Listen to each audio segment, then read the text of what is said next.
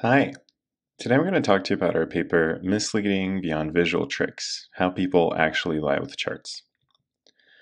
If you search the term deceptive visualizations, typically the charts that will show up will contain inverted y-axes, truncated y-axes, and other visual tricks that violate common visualization design guidelines. These techniques may interfere with our ability to quickly make accurate readings from the chart, so we often call such charts lying. But why do we always see the exact same charts when we talk about deceptive visualizations? Well, this can probably be traced back to Edward Tufte and his notions of graphical integrity and lie factor. Hopefully, everybody has seen such prototypical examples where if a chart, for instance, shows this line to denote 18 miles per gallon, but this line to denote 27.5, we call it lying. Much research has followed up on these ideas, and to this day, we're studying the effects of the lie factor on human perception. But taking a step back, is this how people actually lie with charts? To answer this question, we collected and analyzed 10,000 COVID-19 data visualizations shared on Twitter and used them to create a typology of common attributes of misleading visualizations, and today we'll share with you our findings. This talk is structured as follows. First, we'll discuss the notion of reasoning errors in visualization posts and talk about how people lie with charts. Secondly, we'll discuss what role visualization guidelines still play in this framework. And lastly, we'll talk about how even well-designed charts can support misinformation and what can be done about it. Let's start with reasoning errors. So we define reasoning errors in visualization tweets as unsupported assertions or logical fallacies as basis of an argument. And we find that 84% of visualization posts that express an opinion about or offer an interpretation of COVID-19 data contain such reasoning errors.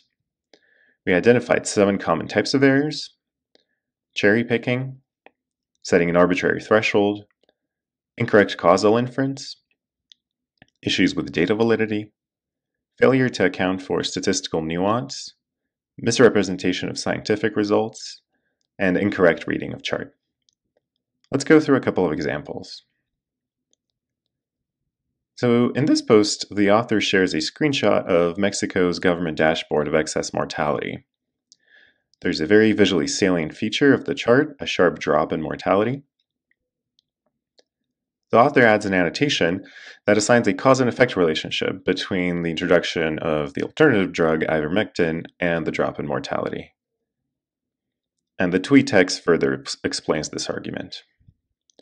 So in this example, the proposition that ivermectin helps with COVID, which the scientific consensus has disproven, is supported through incorrect causal inference with the help of cherry picking.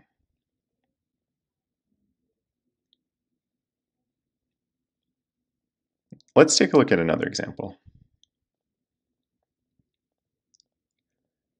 So this is a chart from an actual CDC report showing COVID cases in a single county over the course of a month. Here, light blue represents fully vaccinated people and dark blue represents all others. There's again a very visually salient feature, which is the difference in category composition. And again, the tweet text assigns a cause and effect relationship, implying that vaccines cause COVID. But the elephant in the room is, what is the vaccination rate in the general population?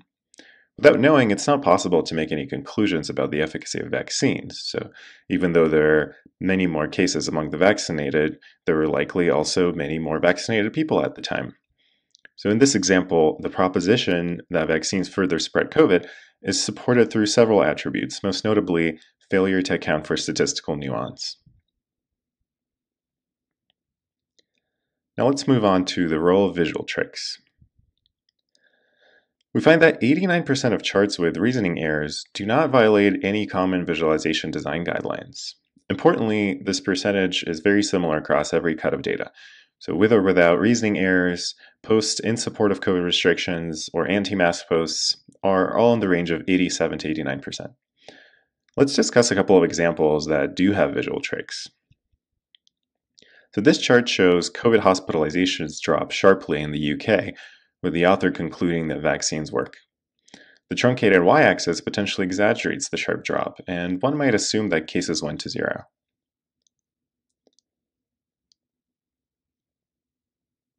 So let's look at another example.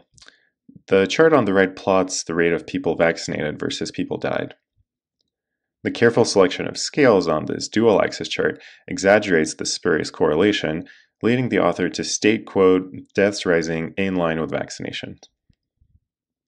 So in conclusion, visual tricks may exaggerate the effects of reasoning errors that are already present in the chart. So what could be done about it? You might have observed from examples that the majority of misleading charts are screenshots from reputable sources, such as government reports, data exploration websites, or news media. Previously shown examples all contain screenshots of charts that were not intended to support any of these conclusions. Their vulnerability to misinterpretation primarily comes from having very visually salient but unexplained features, but additionally from including warnings against misinterpretation in the limitation section of the report, where they would not survive the screenshot of a chart.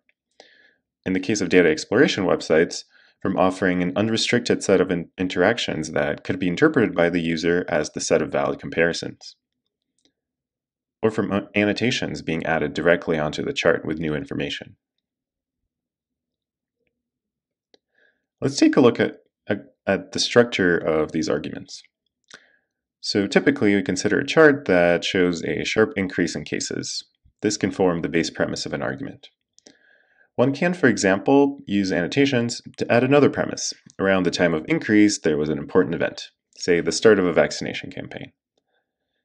Taking all these premises together, one might make a general conclusion that the event caused cases. So this is an example of an inductive argument. But inductive reasoning is inherently uncertain and only deals with the extent to which the conclusion is credible, given the premises are logically sound. And in most examples we've seen, they are logically sound. They're simply not plausible enough for the generalization made. So given this, protecting vulnerable visualizations could be operationalized by making misinformation arguments less credible and promote skepticism. Importantly, this should be done through salient features of the chart design, such that it cannot be missed or cropped out.